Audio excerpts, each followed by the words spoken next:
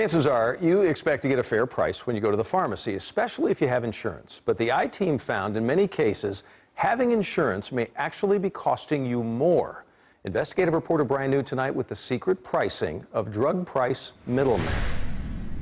$4.29. Along with filling up their prescriptions, customers come to the Rome pharmacy for the advice. You may try like some Tylenol, over-the-counter Tylenol if you have some of that at home. That may take care of it, the pain for a while.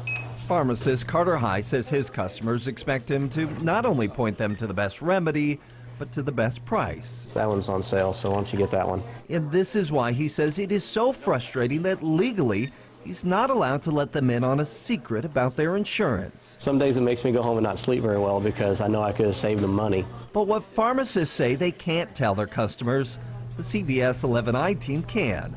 The secret is that your own insurance may be overcharging you. Pharmacists say in many cases it is more expensive to buy a drug with your insurance than if you didn't have insurance at all. Here's a real example reported by a pharmacy association.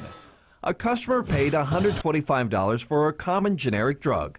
That was his copay. But had he walked in and paid with no insurance, the cost would have been just $55, a difference of $65. This is what the industry calls a clawback. So who pockets this extra money? Pharmacy benefit managers, or PBMs. These are the middlemen between insurance providers and pharmacies. PBMs say they save consumers billions of dollars every year by negotiating with drug companies and pharmacies to lower the price of drugs. But pharmacists say PBMs only add to the cost of drugs and told the I-Team some PBMs even place gag orders on them, preventing pharmacists from telling their customers like Janice Wilson if they're being overcharged. That's bad. That's very bad.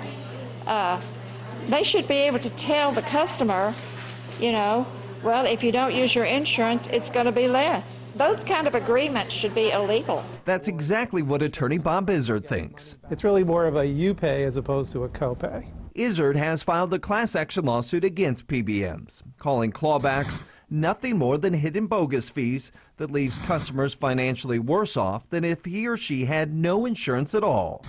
The lawsuit is seeking refunds for customers who paid far too much for prescription drugs. We describe it as basically a massive fraud, and it's affecting policyholders all over the country, and that's why we're trying to stop it. OptumRx, one of the PBMs listed in the lawsuit, told the I-Team, "We believe these cases have no merit and should be dismissed by the courts," adding pharmacies should always charge the lowest amount. Texas lawmakers recently passed a bill outlawing PBM clawbacks. Last week, the governor signed it into law.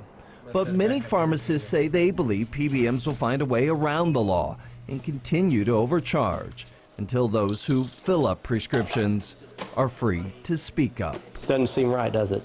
No. The PBMs operate that way. So here's what you need to do the next time you pay for a prescription. Ask your pharmacist how much would the drug cost if you didn't use your insurance. If you ask the question, a pharmacist can tell you. Also on our website, we have listed 181 drugs that, according to the lawsuit, PBMs often overcharge for.